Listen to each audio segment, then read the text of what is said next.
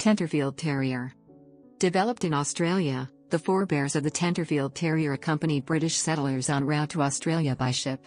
The forebears of these small dogs had been bred for ratting.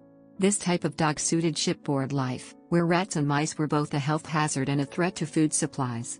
Today they are a strong, active, hardy and agile dog, their smooth short coat making them easy care family companions. Appearance. Tenterfield Terriers must be predominantly white as required by the breed standard of the ANKC. They are not exaggerated in any features. They have a square or compact body, a wedge-shaped head with equal length from occiput to stop to the end of the nose. This gives the head parallel head planes, making the head unusual in this group. The Tenterfield Terrier may also have semi-erect ears or pricked ears, the latter being more common. Tenterfield Terriers stand around 28 centimeters, 11 inches, high and can come in tan and white, black and white, liver/tan/white tricolored or black/tan/white tricolored. Their unique feature is their naturally occurring bobtail which can come in any length. History. The forebears of the Tenterfield Terrier accompanied Australia's first European settlers who sailed from Portsmouth in the south of England. These dogs were vermin killers. The smallest of them were selected to play that role on ships, which is how they arrived in Australia. Large dogs would not have fared as well in the cramped shipboard environment where vermin found nooks and crannies. Small terriers had an advantage in that environment. Miniature individuals of the fox terrier breed suited the role, as their original breeding matched the new task closely. By the late 19th century, a dog type known as the miniature fox terrier, known colloquially as mini foxies, was well established in rural Australia as a vermin killer and family companion. By the 1920s, the dog had become a fixture in urban households. The name Tenterfield does not denote the terrier's exact place of origin. Rather, it may have derived from a well-known breeder. The dog was bred extensively in and around northern New South Wales. Tenterfield is one of many localities in Australia in which small terriers of this type were kept. The town of Tenterfield is significant in Australian history for the Tenterfield Oration on independence from Britain.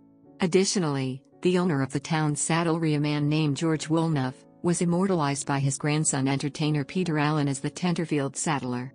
Tenterfield residents attest that Mr. Woolnough owned and loved a number of these terriers, though unfortunately no photographs of his dogs are known. Accordingly, the name Tenterfield Terrier was suggested in the 1990s by television gardening personality Don Burke. Breed development.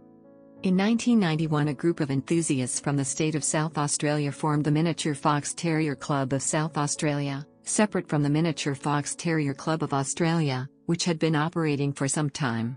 In 1992, they met with owners from other states to discuss the future of the clubs. At that time, it became evident that there were differences as to the preferred type of dog that would represent the Miniature Fox Terrier breed. Further, challenges to the name Miniature Fox Terrier were being mounted, and threatened to preclude recognition by the ANKC, which was a priority among some breeders. The establishment of the Tenterfield Terrier Club of Australia Incorporated took place in January 1993, by approximately 85% of votes returned to the ANKC by fanciers across NSWWA and SA. In 2002, the Tenterfield Terrier was recognized by the ANKC and placed in Group 2, Terriers. The Tenterfield Terrier breed standard differs from that of the Miniature Fox Terrier, and although they are sometimes confused, the two breeds have been developing along divergent lines for some time and are now separate breeds. Health and temperament. Despite its small stature, the dog is friendly with an outgoing, adaptable nature, bold in the way of terriers, and is intelligent. The coat is low maintenance for grooming purposes. Although they can live to 20 years in good health, the average lifespan is from 12 to 14 years. The average